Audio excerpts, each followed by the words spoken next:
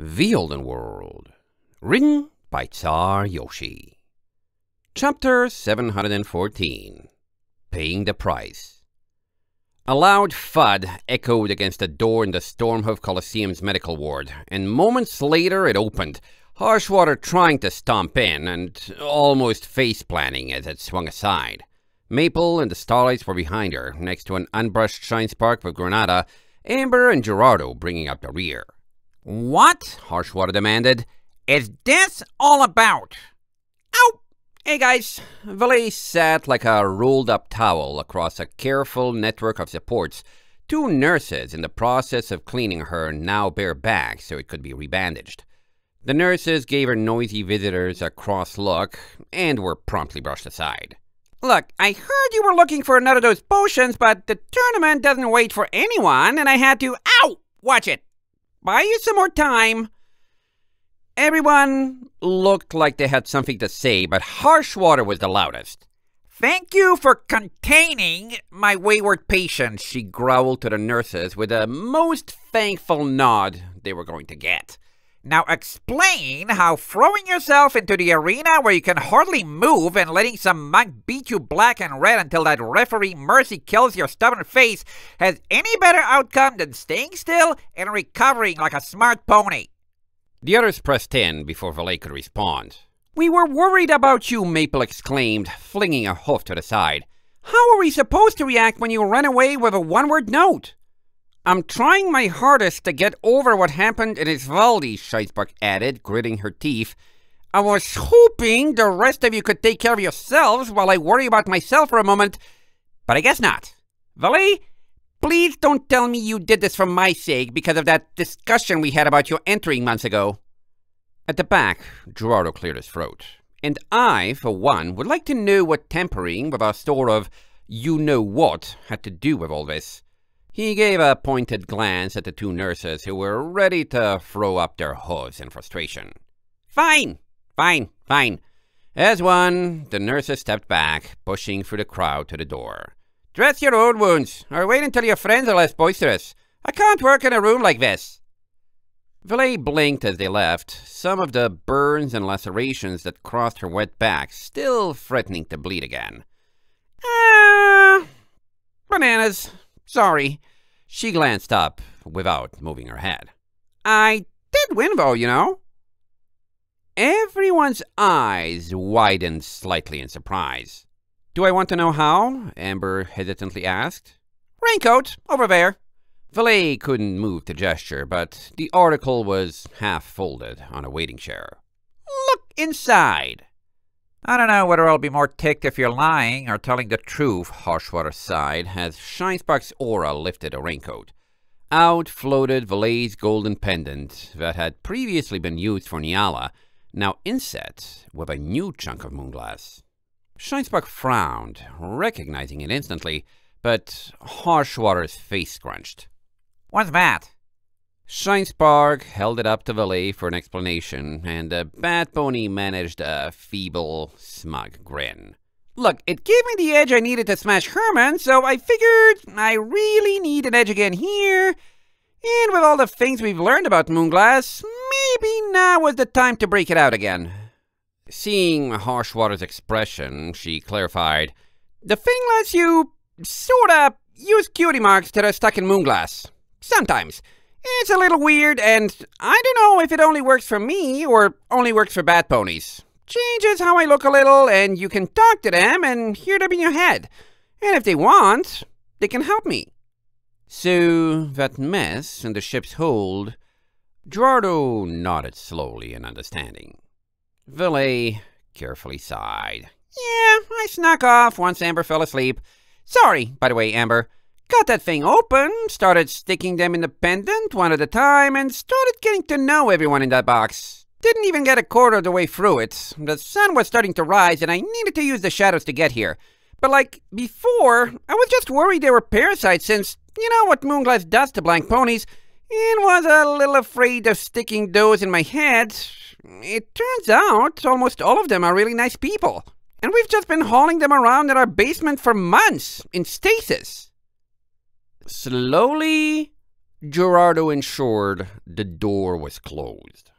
Anyway, this is Doc, Valet continued, pointing to the stone in the pendant with her eyes. None of them know their names, so I got to name them myself. Most of them aren't even sure about gender either, so I call her a she because mares are hot. Kind of weird to wonder if I might have once been a dude myself in a past life, but that's neither here nor there. Anyway, Doc's cutie mark is like an anesthetic, pain relief.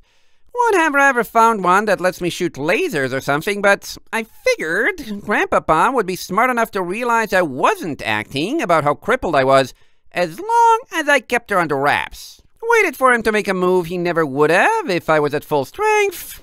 And I guess the dude was old and frail enough that one punch was all it took. I was banking on that, to be honest. But as much as this hurts, it's mostly surface damage, I think.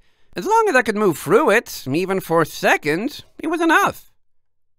Her friends watched her as she finished, faces ranging from frustration on Harshwater to sympathy from Maple, and amber curiosity and a grimace clashing on Shinespark.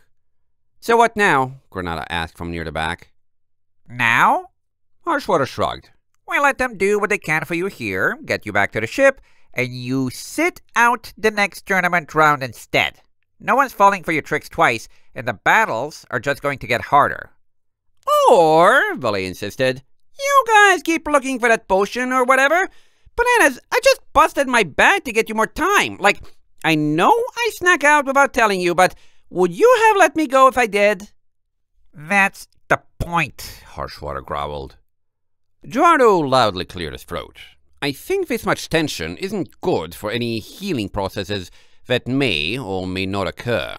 What say you some of us get back to the ship, others make to enjoy the city, and we try to quiet things down a little so those nurses can return? Shinespark slowly nodded. It's probably not a good idea to leave Crystal with only Slipstream and Yala, just in case. Agreed, Harshwater sighed. But as the party turned to go, Maple hesitated. I'm staying, she decided, hanging back in Valet's room. One pony shouldn't be too much, right? Amber bit her lip. Maybe two would be fine. I'm staying too? Suit yourselves in this case. With a broad shrug, Gerardo led the way away. Missed you guys too, Valet sighed after the door had closed, not making eye contact. So, was I that dumb? I knew everyone would be ticked, but bananas, I didn't want to drop out of the tournament in front of that guy. He cut Shinespark and my sister to shreds. I had to punch his stupid face if it was the last thing I did. I had to. Amber walked up, put a hoof on a clear portion of her shoulder, and sat down. I know, and we forgive you. She smirked a little. It was still a pretty dumb thing to do. Maple choked on a laugh, unsure what the mood in the room was anymore. So, now that he's beaten, what now? If we haven't found a way to heal you quickly by the next round... Valet flicked her ears. You got time. There's 4 matches this round, and each one's a week apart, so anyone with minor injuries can rest up between them, since the fights are going to be more intense and stuff. She quieted for a while. But yeah, if we don't get anything, I probably need to be finished after this one, don't I? I'm afraid you do, Amber apologized. Hey, this is going to sound completely out of nowhere, but did you know I once glued myself to a wall? I was a kid, and no one was sure how I did it, but I was several feet in the air with my back and legs just completely plastered to the thing. They had to basically cut off all my fur to get me free, and there was plenty that got tugged out too. It hurt a lot. Felt like I was walking on pins and needles for the next month. She chuckled into the distance. Not sure how relevant that is. You just reminded me of it right now. Maple smiled too. That was the day you got your cutie mark. I remember it so well. Valet's laugh was subdued, less because of her mood than to avoid moving her back. Yeah, sounds about right. Look, I just don't want... She swallowed. Feels like if I'm gonna be stubborn about this tournament thing, you all will have to try harder to get me on my hooves for it. And tournament or not, I need to be on my hooves because right now it's Birdo and Starlight fighting for our entire ship. if stuff goes wrong with Crystal, or those Everlast goons, or anything else, Bananas, what will we do? I'm down and out, Harshwater's limper than a noodle. Maybe it's backwards logic, but it feels like there's no way I'll heal naturally in time, so this will get me up quicker, you know? Sounds like thinking with your heart. Amber glanced at nothing, thoughts still in the past. Flea hesitated. Hey, speaking of thinking with your heart, there's one more thing that's bothering me about the whole Moonglass deal. Maple perked an ear. Well, listen, what is it? You see, Valet took a breath. So, I only tried looking in the rest of our Moonglass because, at this point, I'm pretty sure everything in there is made by Luna, right? Maybe, sort of.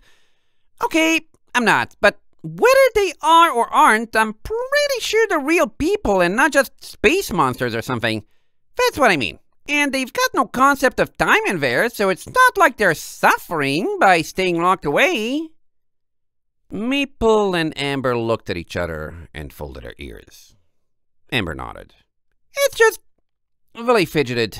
All that super weird, creepy stuff we found out about with Kiro and his mercenaries that Chauncey was sponsoring, the stuff with getting mares pregnant and then using the Moonglass to extract the souls inside into foals and give them bodies of their own, I still think it's totally unethical, every bit of how he did it, but I'm pretty sure I'm happier having a body and getting to live than drifting in oblivion. And I'd rather be one of those fools with a predestined Moonglass cutie mark than locked away forever without anything. So, even if he was insane and had a creepy way of going about it, I kinda feel like he was doing a good thing. Her eyes looked up, as if waiting for permission that this was okay. Oh my, I see what you're saying, and Maple wiped her mane out of her eyes. What do you want us to do about it? What even can we do? Amber added with a shrug. Who knows how many pieces of this stuff there are in the world?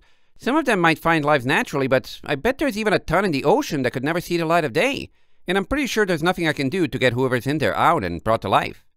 Valet winced. Yeah, I know. And I've got no idea what to do about it either. Maybe if we could, somehow tell the world what this stuff is? But the Night Mother knows everything we do about it, and probably more, and she hasn't. There's gotta be a reason for that. We don't know why it's here either. Even if there's real ponies inside, that doesn't mean it couldn't be dangerous or bad. Bananas, I don't know what to do. Just that we want to do something. Amber sat back, keeping a hoof against her. Well, Moonglass seems to last for a long time. I guess the best thing to do is worry about what we can change for now, and maybe sometime in the future we'll learn something more. She winked. And by that, I mean you focus on recovering, and we'll do our best to get you a potion. Get well soon, Valet. Maple agreed with an earnest nod. Get well soon. End of chapter 714.